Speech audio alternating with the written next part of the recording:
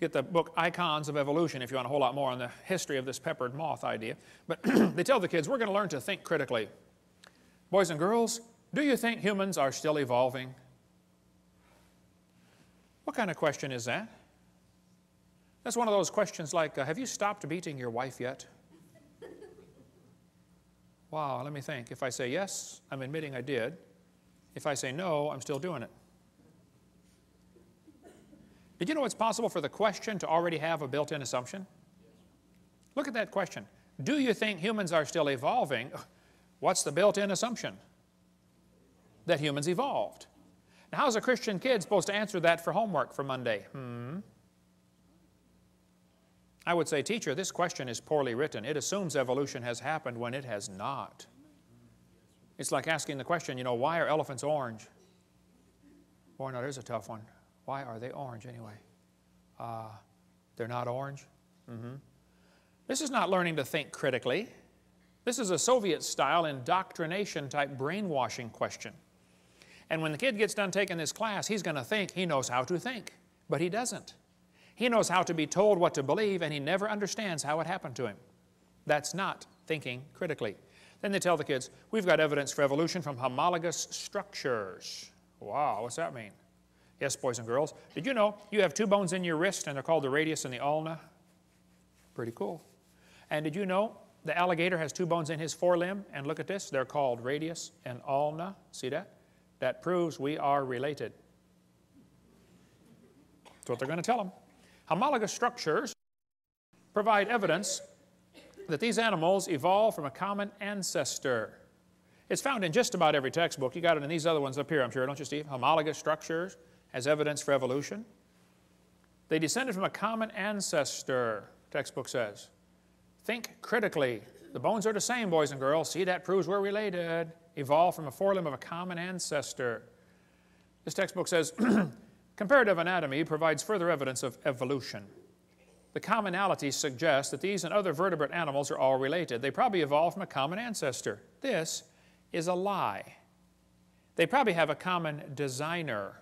You know, the different bones in different animals come from different genes on the chromosomes. They're not homologous to begin with, okay? And even if they were, that still wouldn't prove common ancestor. Proves a common designer. The same designer made them all. Did you know the lug nuts from a Pontiac will fit on a Chevy? You can go out in the parking lot and try it. They will. That proves they both evolved from a Honda 14 million years ago. No.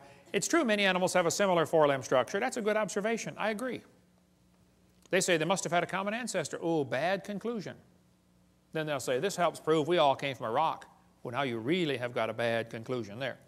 Then they tell the kids, we have evidence from development. But in 1936, the German Supreme Court said, Jews are not persons. That opened the way to allow Hitler to kill the Jews. 6 million, at least, Jews were killed. I read lots of books about Hitler. I've been to Germany a couple times.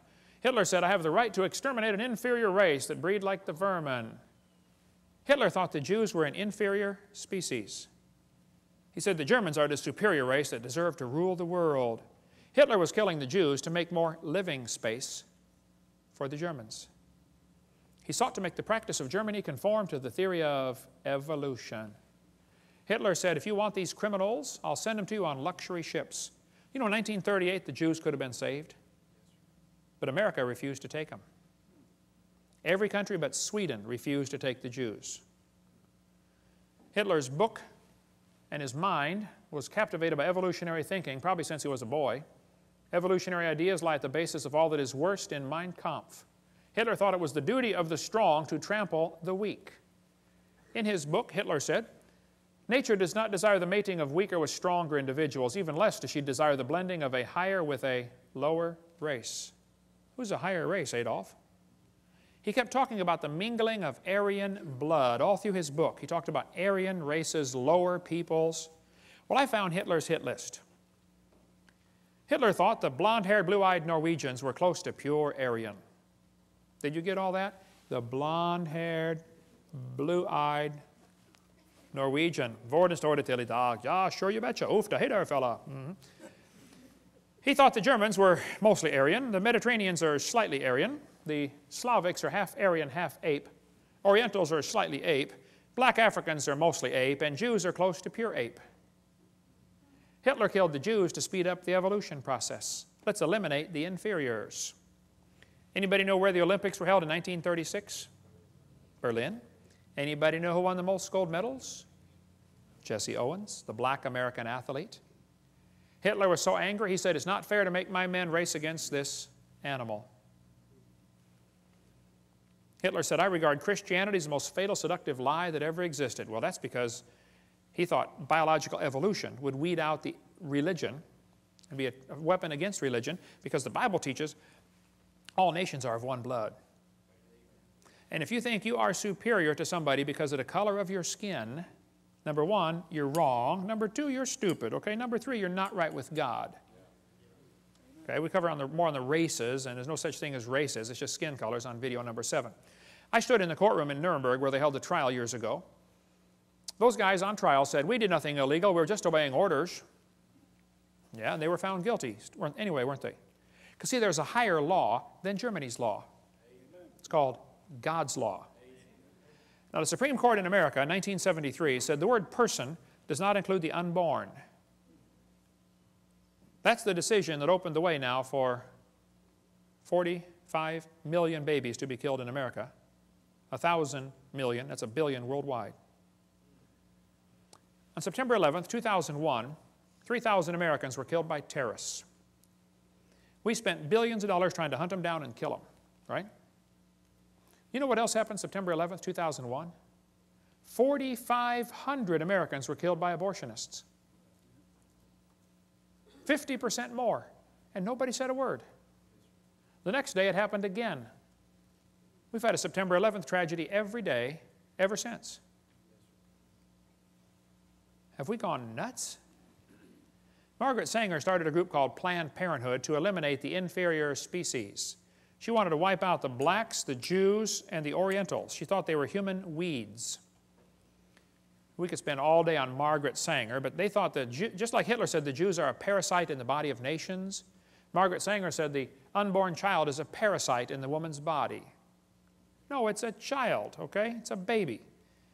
We could spend all day on Margaret Sanger. We don't have to take time for that now, but this is a Planned Parenthood document from 1952. They said, "Your question's answered about birth control." What is birth control? Is it an abortion? They said, "Oh, definitely not. An abortion requires an operation. It kills the life of a baby after it has begun." Well, you bunch of hypocrites at Planned Parenthood. Now they're the biggest funder of abortions in the country. These 6 things doth the Lord hate. Hands that shed innocent blood. God hates this.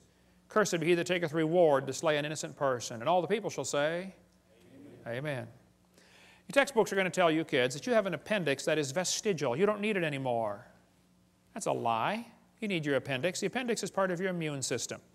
Here's an article on the web from University of Chicago. Ask a scientist. Nancy writes in and says, "What is the function of the appendix in a human before it is taken out through surgery?" This lady writes back and says, "The appendix has no known function." She's way behind the times on that one. She goes on to say, "It is believed that the appendix will gradually disappear in human beings as our diet do not include cellulose no more."